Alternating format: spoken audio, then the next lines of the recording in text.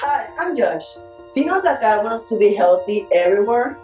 In the book of Jeremiah, chapter 30, verse 17, it says, "But I will restore you to health and heal your wounds, declares the Lord." So you see, God wants us to be healthy everywhere, even in our hearts.